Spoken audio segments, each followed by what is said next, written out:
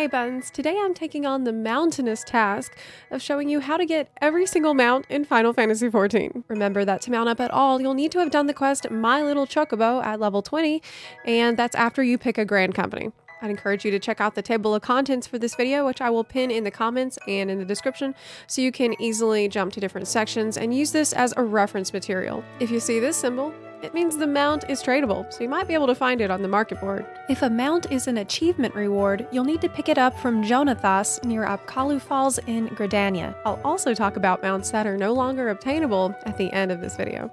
First up, Gold Saucer. Here you'll play mini games to get a special currency called MGP, which you can trade for mounts and other loot. Here are the various mounts and their costs.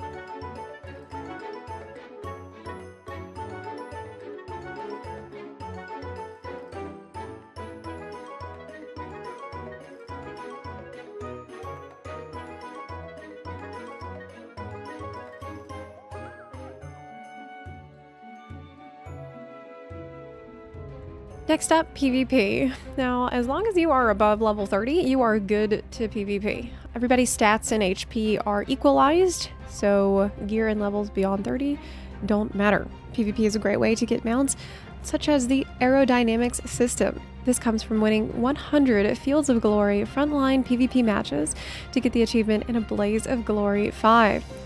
Next, you can get the Gloria class airship by winning 200 matches of the Feast. The Logistics System mount is awarded when you win 200 frontline matches with the same Grand Company.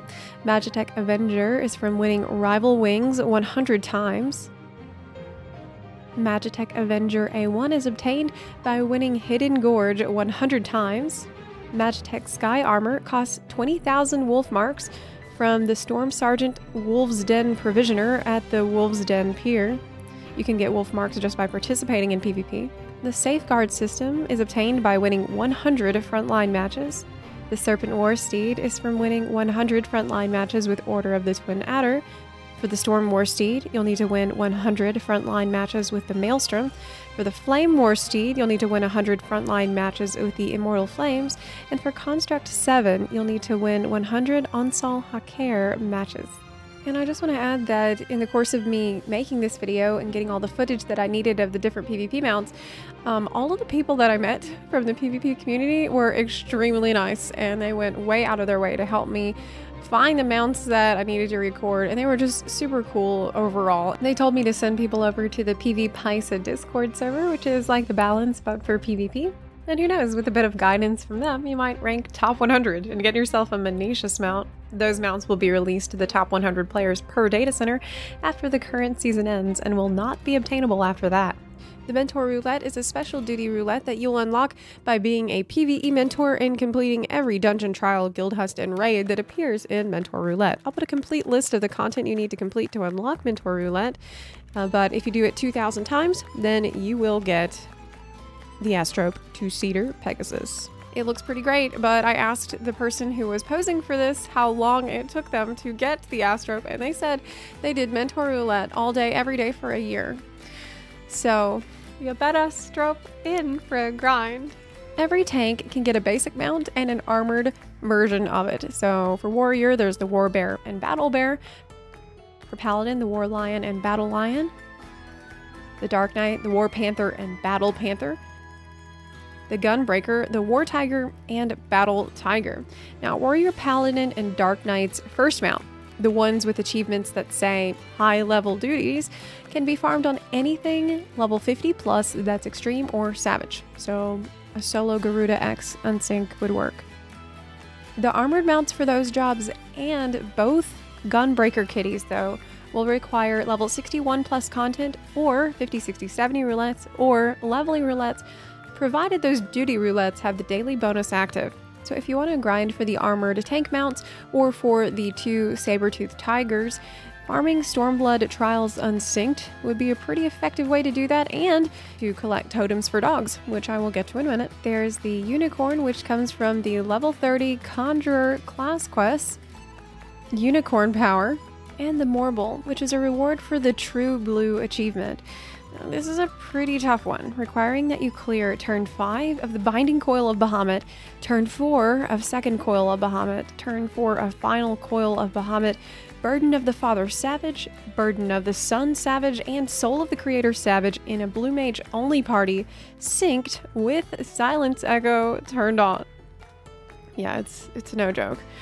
You'll need a dedicated group for these, and so I'm going to link some Blue Mage raiding discords in the description box below if you're ready to take on what I've been referring to on stream as Project Hentai. Good luck. And finally, in the jobs category, if you get all battle jobs to level 80, you will get an Amuro mount. It's basically level until you can say, I'm all out of jobs to level. Next up, recruit a friend. So you can invite a friend to join the game by sending them your recruit a friend code. They can only redeem it after buying the game and within their first free 30 days of playtime. If they redeem your code and then subscribe for 90 days, after their first 30 days, you'll get a Draft Chocobo 2-seater mount in the mail, the mock mail. Do remember that that 90 days that they pay for does not include the first free 30 days that they got for buying the game. If you recruit one friend, you will get 5 gold chocobo feathers. If your friend subscribes for 150 days, you will get 5 gold chocobo feathers. And gold chocobo feathers can be traded for mounts. So there's the Mana Garm, which costs 8 feathers, but honestly save them because it's ugly. I think it's probably the ugliest mount. The 2-seater Amber Draft Chocobo costs 8 gold feathers. I thought amber meant yellow, but it's red. I don't know why. And Twintania costs 15 gold feathers, so good luck recruiting! The main story quest will award you with several mounts just for playing through it. The first one you get is your first mount, the Company Chocobo. You do your Realm Reborn story quest, pick a grand company, and pay company seals for a Chocobo license. You can decorate your Company Chocobo with various fun Chocobo bardings, but there's a lot of them, and that's kind of beyond the scope of this video. The Magitech armor comes from the Realm Reborn main story quest, The Ultimate Weapon. Black Chocobo comes from the Heavensward main story quest, Divine Intervention. Mana Cutter comes from the Heavensward main story quest, Into the Airy. Midgard Zormer from the Heavensward main story quest, Fetters of Lament. And the Yol from Stormblood's main story quest, In the Footsteps of Bardam the Brave.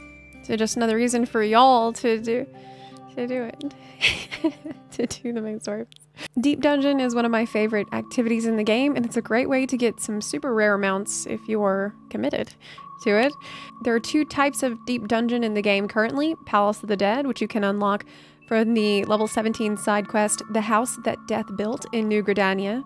You can obtain a disembodied head mount for 10 Galmoran potsherds. You get 1 Galmoran potsherd for clearing floor 50 of Palace of the Dead, and the potsherds have a random chance to drop from bronze coffers anywhere in Palace of the Dead.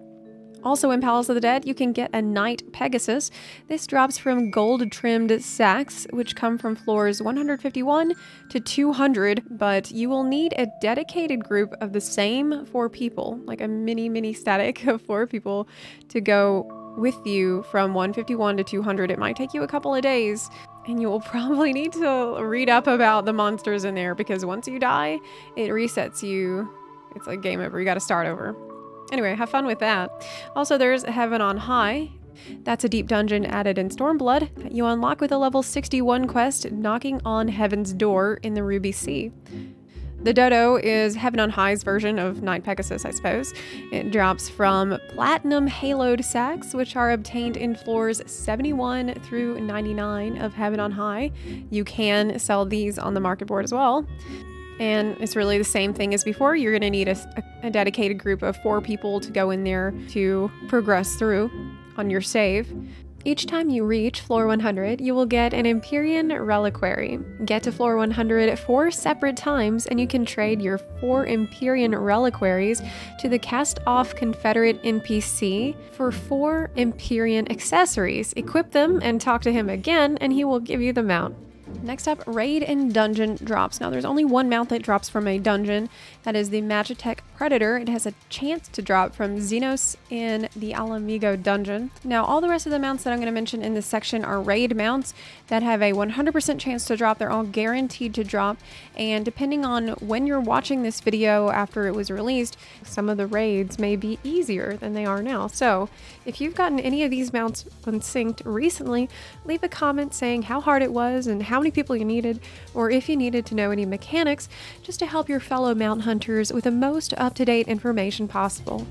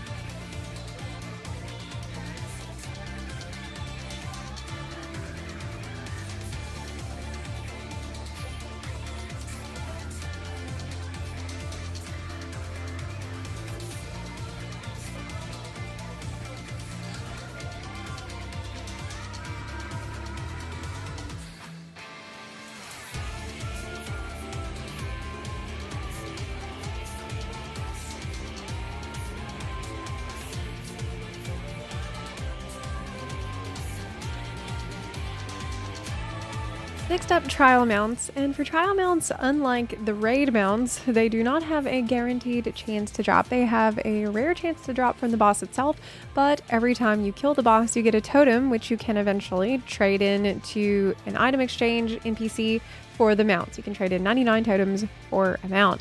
But it usually takes a couple of major content patches after that trial boss was released before you can actually buy the mount with totems. So with all of that said, here are the trial mounts and where they drop.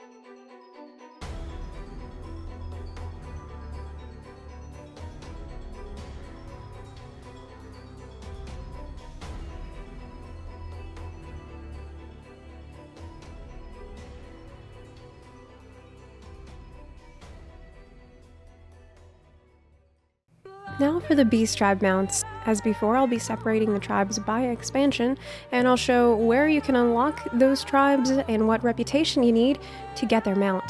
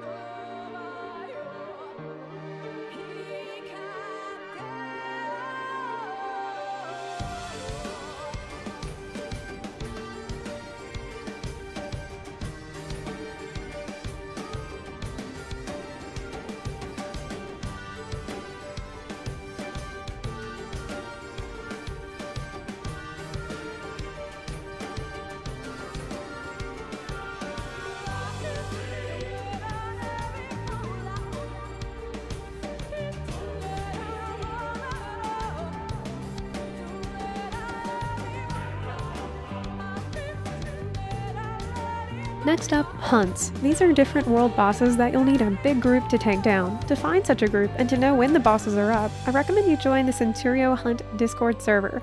I've got it set up to ping me anytime there's an S rank, and that's pretty cool. To unlock hunts for all expansions, you'll need to make sure you've done all the quests that I'm showing on screen now. You can pause it if you need to. And really, you shouldn't miss the opportunity to do the best named quest in the game. The Wyvern is sold for 6 clan mark logs. You get the clan mark logs for 500 Centurio seals each from Ardelaine in Foundation. You then trade the clan mark logs to Bertana and Idleshire. The Centurio Tiger comes from killing 3,000 A ranks and 2,000 S ranks to get the achievement You Got Game. The Triceratops is from killing 2,000 A ranks and 1,000 S ranks in Norvrant zones. And Forgiven Reticence is purchased from Zyle at the Crystarium or Ilfroy at Yulemoor for 3,200 stacks of nuts. You can get your hands on some nut sacks by killing elite marks. Sort of related to hunts are special fates that are big bosses that appear very rarely. You can also track these through the Centurio Hunt Discord server. Ixion is a mount purchased with 12 Ixion horns. The horns are obtained from the rare fate, a horse outside in the locks, and the Iron Frog Mover is purchased from Fathard with 12 formidable cogs. The cogs drop from the rare fate, a finale most formidable in Colusia. Of course, the Mog Station is a place where you can shop for a bunch of mounts. One way to do that is by marrying another player. You'll both need to buy the Gold or Platinum Eternal Bonding Plan in the Mog Station, do the Ties That Bind quest, and you'll get the bird. Hopefully your partner will also give you the bird when they find out you married him, just for a chicken. The rest of the Mog Station mounts are from the optional items section or from upgrading to collector's editions.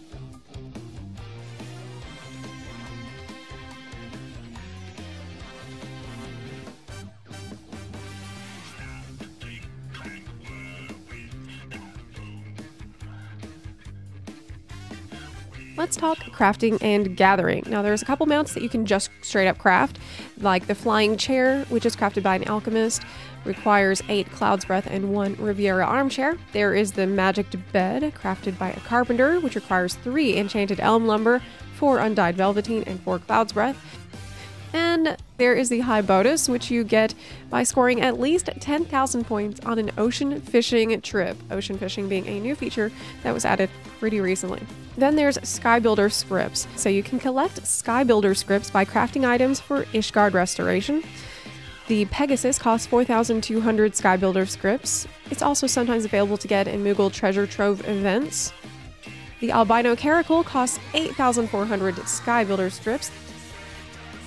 The Ufiti costs 8,400 Skybuilder scripts.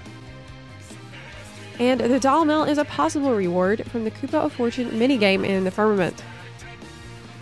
There's also the Pteranodon, which requires you to earn 500,000 points towards your Skyward score as every disciple of the Hand and Land. This is an absolutely monumental achievement, and I had kind of given up hope on finding anyone that would have this mount that I could record for footage for this video. But with the help of a friend who speaks some Japanese, I hopped over to the only person that I knew had it in the entire world, a person on a JP server. And they put up with me, allowing me to get a bit of footage of the Pteranodon. So I'm happy to show that footage to you now.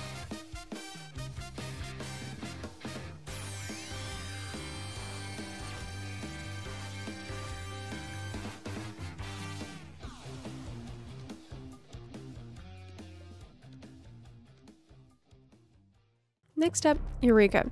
Eureka is its special set of zones with tough monsters in it and an independent leveling system that was introduced in Stormblood. I'm going to direct you to a Discord for this one as well, which I will drop in the description box below. Tyrannosaur drops in Anemos via Anemos logboxes, which are obtained from Anemos Fates. The Eldthors drops from gold bunny chests from Bunny Fates in Eureka Pyros. The Eurekan Petrel drops from gold bunny chests from Bunny Fates in Hydatos. And Demi Ozma drops from the final boss of Baldessian Arsenal in Hydatos. And that is a 56-man raid. It's going to take a bit of organization and work with other players to get. Next up, Airship Expeditions. There's only one mount for this because it's kind of a miscellaneous category. You get a zoo for 1 Iron Voyage spoil at any resident caretaker in any housing district. You get the Iron Voyage spoil by sending your free company's airship on an expedition to Sector 24. Next, player commendations. You get 500 commendations from other players. You'll get a gilded Magitech armor reward. And the Parade Chocobo is a reward for getting 3,000 player commendations. Achievement points is another way to get mounts. You'll need to talk to Jonathas in Gridania near Apkalu Falls to exchange your points for achievement certificates, which you can then exchange for mounts. This is also the NPC you'll need to talk to get mounts that you've earned from different achievements. Here are all the mounts you can buy with achievement certificates.